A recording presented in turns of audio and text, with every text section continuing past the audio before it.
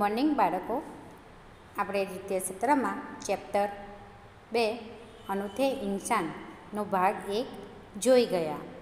પાઠ સમજી ગયા, શબ્દાર્થ લખી ગયા, અભ્યાસ સ્વાધ્યાયના પ્રશ્નોના ઉત્તર પણ લખી ગયા. આજે આપણે ભાગ 2માં અભ્યાસ અને સ્વાધ્યાયના બાકીના પ્રશ્નો સમજીશું. અભ્યાસ પ્રશ્ન 1, પ્રશ્નો કે ઉત્તર દીજીએ, જે તમે લખી ગયા જ છો, બરાબર, પરંતુ તમારે એકવાર વાંચવાના પણ રહેશે. प्रश्न 2, उदाहरण के अनुसार संयुक्त वर्ण से बने दो शब्द लिखिए. एक उदाहरण आप्યું છે, જોવો છો ને તમે.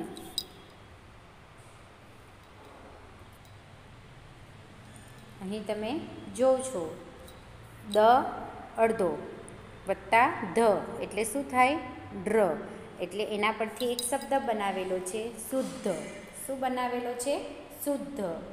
તો આપણે એવા અહીં જેમાં ધનો ઉપયોગ થાય તેવા અહીં 2 શબ્દ બીજા બનાવવાના છે. તો પહેલો શબ્દ અહીં લખીશું બુદ્ધ અને અહીં લખીશું ક્રુદ્ધ.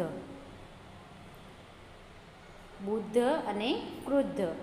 એના સિવાય પણ બાળકો તમને જે શબ્દ ધ પરથી બનતા હોય તો તમે એવા લખી શકો છો. બીજું ત એટલે કે અડધો ત ને આખો ત. તો અડધો ત ને આખો ત જ્યારે જોડવામાં આવે છે ત્યારે આ રીતનો ત લખવામાં આવે છે, બરાબર, જોડાયેલો. તો અહીં આપ્યું છે વિત્ત, બરાબર. તો અહીં આપણે લખીશું એવા બીજા 2 શબ્દ કુત્તા અને છાતા. ત્રીજું દ અને મ ભેગો કરતા શું બને છે? મ. શું બને છે? મ. એટલે અહીં શબ્દ આપ્યો છે પદ્મ. જેમ આપણે દ ને મ ભેગું કરીએ ત્યારે શું બને છે? મ. એટલે પદ્મ. અને અહીં બનશે છદ્મ અને શગ્મ. ચોથું દ વત્તા વ એટલે ધ્વ. વિદ્વાન એટલે અહીં થશે દ્વાર અને દ્વેષ. પાંચમું હ વત્તા મ હમ એટલે બ્રાહ્મણ. અહીં તમે લખી શકો છો બ્રહ્માંડ અને બ્રાહ્મણ. અહીં શું છે? બ્રહ્મ છે. તો અહીં બ્રાહ્મણ અને બ્રહ્માંડ બંને લખી શકો છો. પ્રશ્ન 3, નિમ્નલિખિત વિષય પર ચર્ચા કીજીએ. નીચે આપેલા વિષયો પર શું કરવાની છે? ફક્ત ચર્ચા કરવાની છે. તો હું તમને શોર્ટમાં સમજાવીશ, ટૂંકમાં સમજાવીશ, તમારે પછી એના વિશે ચર્ચા કરવાની છે, થોડું માહિતી મેળવવાની છે. પહેલું છે મહાત્મા ગાંધી ઓર દેશ પ્રેમ. એટલે આપણે મહાત્મા ગાંધી અને દેશ પ્રેમ વિશે થોડી વાત કરવાની છે. જેમ કે હું કહીશ કે हम गांधी जी को क्या कहकर उन्हें मान देते हैं, तो તમે કહેશો કે ગાંધીજીને આપણે बापू और राष्ट्रपति कहकर उन्हें मान देते हैं. परंतु उन्हें राष्ट्रपति क्यों कहते हैं? क्योंकि उन्होंने सारा जीवन देश की सेवा में अर्पित कर दिया. उन्होंने अपने घर परिवार की चिंता नहीं की, केवल देश की चिंता की. इसीलिए हम उन्हें राष्ट्रपिता कहते हैं. तो बीजो बालक પછી બોલશે कि उन्होंने कई सत्याग्रह के लिए जेल भी गए हैं कई बार, और कई बार उन्होंने उपवास भी किए हैं. देश को अंग्रेज़ों के शासन से आज़ाद कराने के लिए उन्होंने कोई भी प्रयत्न बाकी नहीं रखा है. सचमुच बापू महान देश प्रेमी थे. થયું, દેશપ્રેમી પણ આવી ગયું અને મહાત્મા ગાંધી વિશે પણ આવી ગયું, બરાબર ને. તો એવી જ રીતે તમારે ચર્ચા કરવાની છે. બીજો સવાલ છે ઇન્સાન અનૂઠા કબ કહેલાતા હૈ. તો એનો સૌથી આસાન જવાબ તમે લખી શકો છો કે ભાઈ ઇન્સાન અનૂઠા કબ કહેલાતા હૈ જબ વહ કોઈ અસાધારણ કામ કરતા હૈ. બરાબર, જ્યારે વ્યક્તિ કોઈ અસાધારણ કામ કરતા હૈ तब वह अनूठा इंसान कहलाता है. जैसे कि सरदार वल्लभभाई पटेल. સરદાર વલ્લભભાઈ પટેલ કેમ અનૂઠા ઇન્સાન કહેવાય છે? આપણે અહીં ઉદાહરણ દીધું છે. કે પહેલાં આપણે કહીશું કે અનૂઠા ઇન્સાન કોને કહેવાય, તો કે જે કામ મુશ્કેલ છે તેને કરવાનું અને એ કરીને આપણે બતાવીએ તો આપણે અનૂઠા ઇન્સાન કહેવાઈએ. તેવી જ રીતે એક ઉદાહરણ છે કે સરદાર વલ્લભભાઈ પટેલ. તો હવે તમારે સરદાર વલ્લભભાઈ પટેલ કેમ અનૂઠા ઇન્સાન કહેવાય છે, તો એના વિશે થોડું લખવાનું છે કે आज़ाद हुआ हमारा देश, जब आज़ाद हुआ तब यहाँ लगभग 600 रियासत थी. उनमें से कुछ राजा बड़े हठी थे, वे अपनी रियासत छोड़ने को तैयार नहीं थे. सरदार पटेल ने बड़ी कुशलता से सभी राजाओं से उनकी रियासतें ली और एक स्वतंत्र राष्ट्र का निर्माण किया. सभी लोग सरदार को लोह मानते हैं, यानी उनको इसीलिए उनको सरदार वल्लभभाई पटेल को लोह पुरुष कहते हैं. सचमुच वे अनूठे इंसान थे. तो આવી રીતે આપણે લખી શકીએ છીએ. તમે સરદાર વલ્લભભાઈ પટેલની જગ્યાએ કોઈ બીજા મહાન પુરુષનું પણ નામ લખી શકો છો જેમને કંઈક નવું કામ કર્યું હોય. બરાબર. ત્રીજું છે तुम अपने देश की सेवा कैसे करोगे, તો તમે લખી શકો છો.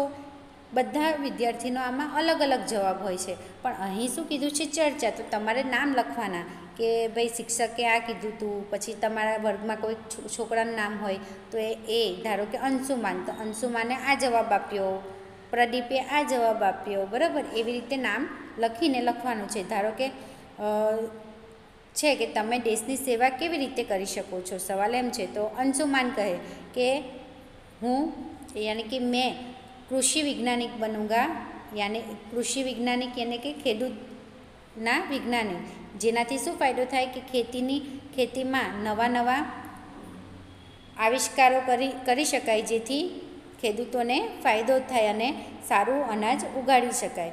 તેવી રીતે પ્રદીપ કહે છે કે ગુરુજી मैं इंजीनियर बनकर ऐसी तकनीक विकसित करूँगा कि जिससे सस्ते सुंदर और मजबूत मकान बने. तेवी ज रीते बीजो छोकरो कहे छे कि टीचर मैं देश में फैले हुए भ्रष्टाचार को जड़ मूल से उखाड़ फेंकने का इरादा रखता हूँ, इसीलिए जो भी हो सकेगा मैं ईमानदारी से करूँगा. बराबर. तो आ रीते તમે તમારા દેશ માટે, દેશની સેવા કરવા માટે શું કરી શકો છો એના વિશે પણ ચર્ચા કરવાની છે. प्रश्न 4, नीचे संज्ञा से बनने वाले विशेषण शब्द दिए गए हैं, उनका वाक्य में प्रयोग करके लिखिए. નીચે જે આપ્યા છે શબ્દ એ શું છે, સંજ્ઞા છે. ધર્મ, ધર્મ એ શું છે, સંજ્ઞા છે. અને એની સામે તેનું વિશેષણ શબ્દ આપ્યું છે. ધર્મનું વિશેષણ શબ્દ છે ધાર્મિક. બરાબર. જ્યારે વાક્ય બનાવીએ છીએ ત્યારે કોઈ એમ નથી લખાતું કે મેરે દાદાજી કોઈ ના કોઈ ધર્મ કાર્ય કરતે હૈ, ધર્મ કાર્ય કરતે હૈ, નહીં આવે. શું આવે, મેરે દાદાજી કોઈ ના કોઈ ધાર્મિક કાર્ય કરતે હૈ.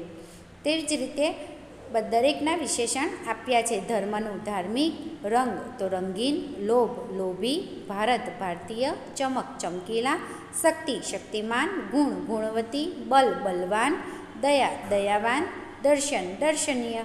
તો આ વિશેષણ તમારે સંજ્ઞાના વિશેષણ યાદ કરવાના છે. પરીક્ષામાં પૂછાઈ શકે વ્યાકરણમાં, અને એ વિશેષણના તમારે વાક્યમાં પ્રયોગ કરવાના છે. તો વાક્ય જ્યારે બનાવો ત્યારે વાક્યમાં શું આવવું જોઈએ, ધર્મ નહીં આવવું જોઈએ. શું આવવું જોઈએ, ધાર્મિક આવવું જોઈએ, રંગીન આવવું જોઈએ, લોભી આવવું જોઈએ, ભારતીય આવવું જોઈએ. સમજાયું? એટલે તમે વાક્ય બનાવો ત્યારે ધર્મનો ઉપયોગ ન થવો જોઈએ. શું થવું જોઈએ, ધાર્મિકનો ઉપયોગ થવો જોઈએ. જે તે એક વાક્ય તો મેં ઉદાહરણ તરીકે તમને સમજાવી ગઈ. બીજું કહું છું, રંગીન, તો शीला रंगीन कपड़े पसंद करती है. भारतीय, भारतीय लोग अतिथि प्रिय होते हैं. बराबर. चमकीला, तो सोना चमकीला होता है. बराबर. 3-4 उदाहरण હું તમને સમજાવી ગઈ છું, બાકીના તમારે જાતે લખવાના રહેશે. પ્રશ્ન 5, ઉદાહરણ અનુસાર લિંગ પરિવર્તન કીજીએ. ઉદાહરણ આપ્યા છે પુત્ર પુત્રી. લિંગ પરિવર્તન એટલે સ્ત્રીલિંગનું પુલ્લિંગ કરવાનું હોય અને પુલ્લિંગનું સ્ત્રીલિંગ કરવાનું રહેશે. તો ધ્યાનથી સાંભળજો અને ચોપડીમાં જવાબ લખતા જજો. મેઢક, મેઢકનું મેઢકી, મેઢકી. तरुण तो तरुणी, तरुणी। कुमार कुमारी। देव तो देवी। हिरण हिरणी। થઈ ગયું। તેવી જ રીતે અહીં છે સાપ તો સાપીન, તો કુંભાર કુંભારીન, નાગ નાગીન, બાઘ બાઘીન, ધોબી ધોબીન અને ગ્વાલા તો ગ્વાલીન। ફરીથી બીજું જોઈશું। કુંભારીન, નાગીન, બાધીન, ગ્વાલીન અને ધોબીન। તેવી જ રીતે મોર તો મોરની, તો આપણે અહીં લખીશું શેર તો શેરની, જાદુગર તો જાદુગરની, માસ્ટર માસ્ટરની, ડૉક્ટર ડૉક્ટરની, ઊંટ તો ઊંટની। જોયું બાળકો, 3 ઉદાહરણ આપ્યા છે। લિંગ પરિવર્તન જ કરવાનું છે, પણ 3 ઉદાહરણ છે। તો પહેલાં આપણે જોયું કે પહેલાં ઉદાહરણમાં પુત્ર તો પુત્રી, કુમાર કુમારી, બરાબર, હિરણ તો હિરની, પાછળ ખાલી હસવાઈ લગાડીએ એટલે આપણું થઈ જાય છે। પરંતુ બીજા ઉદાહરણમાં જો સાપ તો સાપીન, પાછળ શું લાગે છે? ન લગાડવો પડે છે, અને જે છેલ્લો શબ્દ છે એમાં એને વચ્ચે લાવવાનું હોય છે, અને પાછળ ન, બાધીન ગ્વાલીન દેખાય છે ને, તેવી જ રીતે ને મોર તો મોરની, બધામાં પાછળ ની લગાડેલું છે। શેરની, ડૉક્ટરની, માસ્તરની, એટલે ઉદાહરણ આપ્યું હોય તો આપણે તરત જ ખ્યાલ આવી જાય, પરંતુ પરીક્ષામાં એવું હોતું નથી। બધા અલગ અલગ પૂછવામાં આવે તમને, 3 ઉદાહરણમાંથી કોઈ પણ એક પૂછવામાં આવે તો તમે ત્યારે ભૂલ કરો છો। એટલે તમારે શું કરવાનું છે? એકવાર મોઢે કરીને વાંચી જવાનું, યાદ કરવાનું છે। એટલે તમે 2 વાર ધ્યાનથી વાંચશો એટલે આ તો તરત જ તમને મોઢે થઈ જશે। प्रश्न 6। प्रश्न 5 में जिन शब्दों के लिंग परिवर्तन किए हैं उनका वाक्य में प्रयोग कीजिए। प्रश्न 5 में આપણે જે શબ્દનો લિંગ પરિવર્તન કર્યો તેના શું કરવાના છે? વાક્યોમાં પ્રયોગ। જેવી રીતે અહીંયા આપ્યું છે હિરણ અને હિરણી, તો હિરણ પરથી પણ વાક્ય બનાવવાનું છે અને હિરણી પરથી પણ વાક્ય બનાવવાનું છે, બરાબર। તો એવી રીતે દરેક જે લિંગ પરિવર્તન કરી ગયા જેટલા શબ્દના એ બધાના જ વાક્ય પરિવર્તન કરવાના છે, બરાબર, નોટમાં। પછી છે પ્રશ્ન 7। चित्र के आधार पर चर्चा करके कहानी लिखिए। નીચે આપેલું છે ચિત્ર, એના પરથી શું કરવાનું છે? કહાની લખવાની છે। તો હું બોલું છું, તમારે ખૂબ ધ્યાનથી આ કહાની સાંભળવાની છે અને પછી નોટમાં લખવાની છે। તમારે ચિત્ર જોવાનું છે, બરાબર। કહાનીનું નામ છે સચ્ચે મિત્ર। કહાનીનું નામ શું છે? શીર્ષક સચ્ચે મિત્ર। કોઈ પણ કહાની લખો તો પહેલાં જરૂરી છે શીર્ષક લખવું અને છેલ્લે કહાની પૂરી થાય એટલે શીખ લખવું। જો તમે એ 2 ન લખો એટલે તમારા માર્ક કપાઈ જાય, ભલે તમે આખી કહાની લખી હોય તો પણ કપાઈ જાય। માટે પહેલાં ઉપર શીર્ષક લખવું ખૂબ જ જરૂરી છે। તો આ કહાનીનું શીર્ષક છે સચ્ચે મિત્ર। એક जंगल था, उसमें एक तालाब के किनारे कौवा, हिरण, चूहा और कछुआ ये 4 मित्र रहते थे। एक दिन हिरण घूमते घूमते शिकारी के जाल में फंस गया। कौवा, चूहा और कछुआ कहीं दूर चले गए थे। उसने मित्रों को आवाज़ दी पर वहाँ कोई नहीं था। कुछ समय के बाद कौवा आया। उसने हिरण को जाल में फंसा हुआ देखा तो बहुत दुखी हुआ। उसने हिरण से कहा, मित्र चिंता न करो, मैं अभी तुम्हें जाल से मुक्त कराता हूँ। वह उड़ता हुआ चूहे के पास पहुँचा और बोला, चूहा भाई जल्दी करो, अपना मित्र हिरण शिकारी की जाल में फंस गया है। जाल काटकर उसे तुम ही मुक्त करा सकते हो। ऐसा करो कि तुम मेरी पीठ पर बैठ जाओ तो हम जल्दी पहुँच जाए।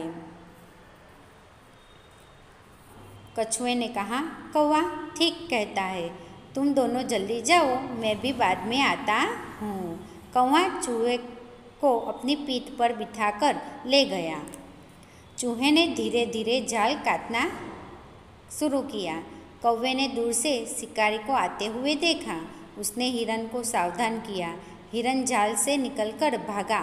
चूहा पास की झाड़ी में छिप गया। तब तक तब तक कछुआ वहाँ पहुँच चुका था। शिकारी के पास थैली थी। हिरन को न पाकर गुस्से में उसने कछुए को पकड़कर थैली में ले जाने का निर्णय किया, लेकिन तब तक कछुआ तालाब में सरक गया। शिकारी हाथ मलता रह गया। हाथ मलता रह जाना એ શું છે? મુહાવરો છે કે એના હાથમાં કશું આવ્યું નહીં। इस तरह कौवा, हिरन, चूहा और कछुआ चारों ने मित्रता निभाई। तो बाळको आ वार्ता तमारे पण सारा अक्षरे लखवानी रहेशे। हूँ तमने फोटो द्वारा वार्ता मोकली आपीश, तमे जोईने जोड़नी व्यवस्थित करीने लखी शको छो। स्वाध्याय प्रश्न 1, प्रश्नों के उत्तर दीजिए। बाळको प्रश्नना उत्तर आपणे भाग 1 में ज लखी गया है। प्रश्न 2, अपने गाँव में घटी कोई आँखों देखी घटना के बारे में लिखिए। तमे तमारा गाम गया होय अने त्यां कोई एवी घटना बनी होय तेना विषे तमारे अहीं लखवानुं छे। सारी होय तो सारी अने खराब होय तो खराब। जेम के मेरे गांव जंगल के पास है, इसलिए कई बार वहाँ जंगली जानवर आते जाते रहते हैं। एक दिन मैं मेरे मित्र के साथ घर के पीछे खेल रहा था और अचानक वहाँ बाघ आ गया। उसने मेरे मित्र पर हमला कर दिया। मैं ज़ोर ज़ोर से चिल्लाने लगा। आवाज़ सुनकर मित्र की माँ डंडा लेकर आ पहुँची और उसने बाघ पर हमला किया। माता का यह उग्र रूप देखकर बाघ भाग गया और मेरी जान में जान आई। मित्र की गर्दन पर बाघ ने पंजे का खरोच किया था। कोई गहरा घाव नहीं पड़ा था। कई लोग वहाँ जमा हो गए। सबने मित्र की माँ की साहस की प्रशंसा की। इस घटना को कई साल हो गए पर मैं इसे आज तक नहीं भूल सका। वहाँ बहादुर माँ आज हमारे गांव की सरपंच है। तेवी ज रीते तमे कोई एवी घटना जोई होय तो तमारे पण लखवानुं। एवी घटना एटले शुं के तमारे ए घटना नानपणमां जोई होय, तमारी साथे ए बनाव नानपणमां बन्यो होय परंतु तमे एने हजू सुधी भूली शक्या न होव। एवी कोई घटना होय तेना विषे तमारे लखवानुं छे। इस इकाई के आधार पर अपने मित्रों से पूछने के लिए 5 प्रश्न बनाइए। इस इकाई से एटले के आ पाठमांथी तमारा मित्रने पूछवा माटे तमारे 5 सवालना जवाब बनावाना छे। तमारे जाते बनावाना छे, बराबर। सवाल अने पूछवाना रहेशे। तो कि आपणे सवाल एवो बनावी सकीए, तुमसे किसी का नुकसान हो जाए तो क्या तुम उसकी भरपाई करोगे? एवो एने आपणे सवाल पूछवानो छे। कोने? तमारा मित्रने। बीजो, तमे तमारी रीते पण बीजा सवाल पूछी शको छो। हूँ मारा सवाल कहूँ छूँ, क्या तुम नेपोलियन की तरह अपने माता पिता के आगे सच बोलते हो? सवाल ज लखवाना छे बाळको, अहीं जवाब लखवाना नथी। तमे तमारा मित्रने कया 5 सवाल पूछशो ए सवाल तमारे बनावीने नोटमां लखवाना छे। त्रीजो, तुम्हारे सच बोलने से तुम्हें नुकसान हो रहा हो तो क्या तुम उसे सहन कर लोगे? चौथो सवाल, तुम देश के लिए क्या दे सकते हो? अने 5मो सवाल, तुम देश की सेवा किस प्रकार करना चाहते हो? આવી રીતે તમારે પણ 5 प्रश्न बनावाना रहेशे।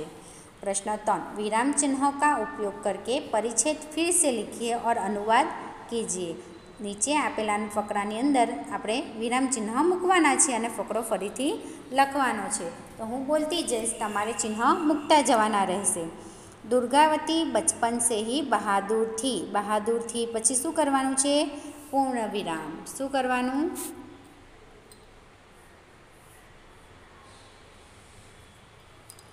उन्हें युद्ध करने में अपूर्व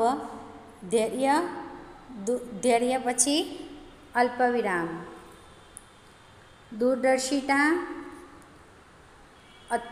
अतुट साहस और स्वाभिमान जैसे गुण विरासत में मिले थे।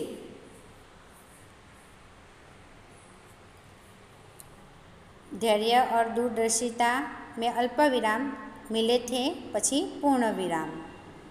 जहाँ वे सुशील अल्पविराम, कोमल अल्पविराम, अति सुंदर और भावुक थी पछी पण अल्पविराम, कारण के वाक्य पूરું थतुं नथी एटले। वहीं दूसरी ओर से वीर साहसी और अशस्त्र चलाने में भी निपुण थी।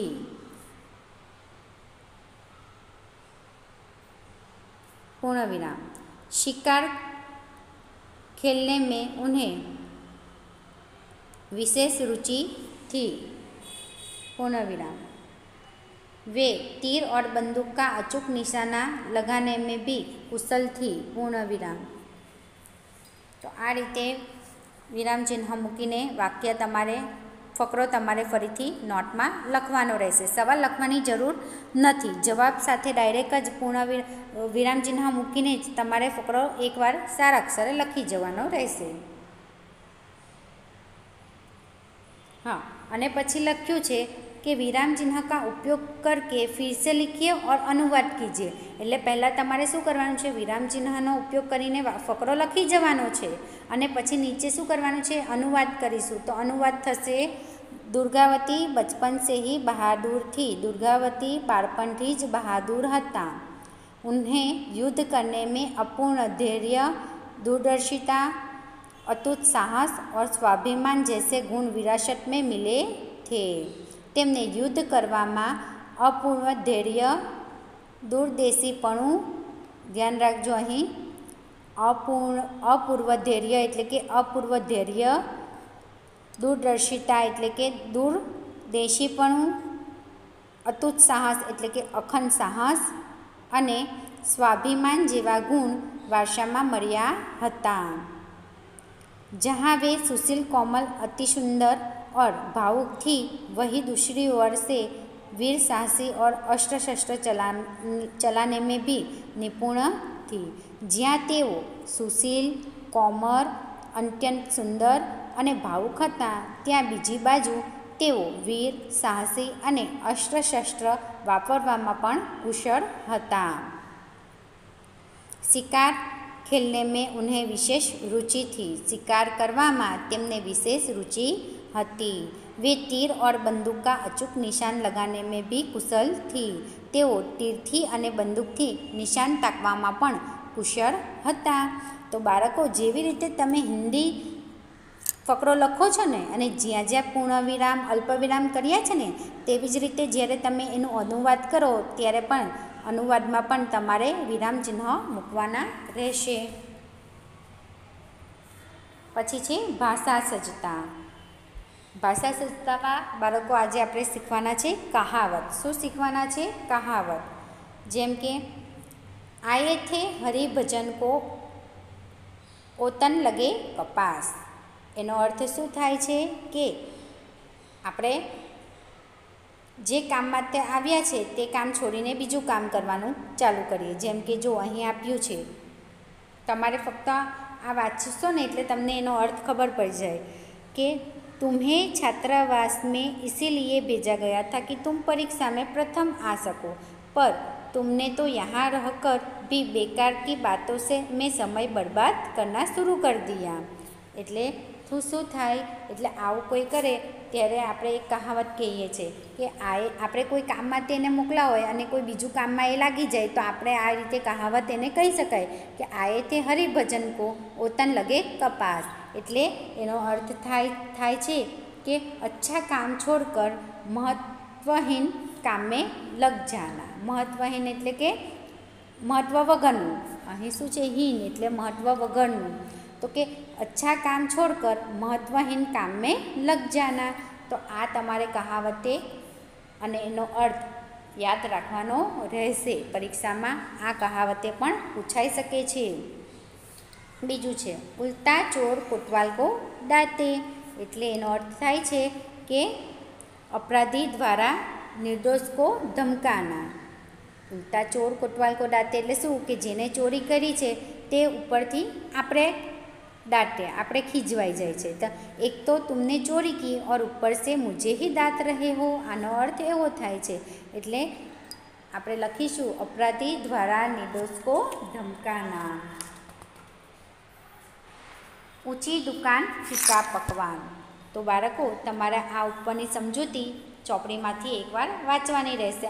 હમણાં આપણે ફક્ત કહાવતે અને તેના અર્થ જોઈ જઈશું. ઊંચી દુકાન ફીકા પકવાન એટલે કે પ્રસિદ્ધ કે અનુરૂપ ન હોના. એક તો કરેલા ઉપર સે નીમ ચઢા એટલે થાય છે એક દોસ્ત કે સાથ સાથ दूसरा दोष भी लग जाना. एक दोस्त के साथ એટલે એક આપણી પર દોષ હતો જ કે જુઠ્ઠું બોલે છે એની સાથે તમારી પર બીજો બી કોઈ આરોપ લગાડવામાં આવે તે. एक सड़ी मछली सारे तालाब को गंदा कर देती है. એનો અર્થ થાય છે एक ही बुराई के कारण सबकी बदनामी होना. एक की बुराई के कारण सबकी बदनामी होना. कंगाली में आता गिरा એટલે કે मुसीबत में और मुसीबत आना. कंगाली में आता गिरा એટલે કે मुसीबत में और मुसीबत आना. कहाँ राजा भोज और कहाँ गंगू तेली. तो એનો અર્થ થાય છે दो व्यक्ति की स्थिति में बहुत अंतर होना. दो व्यक्ति की स्थिति में बहुत अंतर होना. कोयल की दलाली में हाथ काला. એનો અર્થ થાય છે बुरे के साथ रहने पर बुराई मिलती है. बुरे के साथ रहने पर बुराई मिलती है. चमड़ी जाए पर दमड़ी न जाए. એનો અર્થ થાય છે कंजूस व्यक्ति कष्ट सहन कर लेता है लेकिन पैसे खर्च नहीं करता. कंजूस व्यक्ति कष्ट सहन कर लेता है लेकिन पैसे खर्च नहीं करता. પછી છે जो गरजते हैं सो बरसते नहीं. એટલે કે जो दिग मांगते हैं वे काम नहीं करते. दिग मारते એટલે કે જે બહુ બડાઈ કરે છે બહુ અવાજ કરે છે તે કામ કરતા નથી. नाम बड़े और दर्शन छोटे. प्रसिद्धि अधिक किंतु तत्व कुछ भी नहीं. ફક્ત નામ જ એમનું હોય પરંતુ એમનું કામ કંઈ ન હોય એમ. बोया पेड़ बबूल का आम कहाँ से पाया. बुरा काम का अच्छा फल नहीं मिलता. बोया पेड़ बबूल का आम कहाँ से पाया કે આપણે જે રોપ્યું હોય તે જ ઉગે. એનો અર્થ એવો થાય છે એટલે કે આપણે જો બુરા કામ કર્યા હોય તો પછી આપણે સારા કામની અપેક્ષા રાખવી જોઈએ, સારું ફળની અપેક્ષા રાખવી જોઈએ નહીં. એટલે કે બુરા કામો કા અચ્છા ફલ નહીં મિલતા. તો બાળકો તમારે ચોપડીમાંથી આ કહાવતો વાંચી જવાની છે અને હું તમને જે ફોટા દ્વારા મોકલું છું તે તમારે વ્યાકરણની નોટમાં લખવાનું રહેશે અને મોઢે કરવાના રહેશે. તો અહીં આપણું ચેપ્ટર 2 પૂર્ણ થાય છે અને ફરી આપણે મળીશું નવા પ્રકરણ સાથે આવતા વિડીયોમાં. ત્યાં સુધી આ પાઠનો અભ્યાસ ખૂબ સારી રીતે કરજો, મોઢે કરજો, નોટમાં બધું લેશન કમ્પ્લીટ કરજો. Thank you.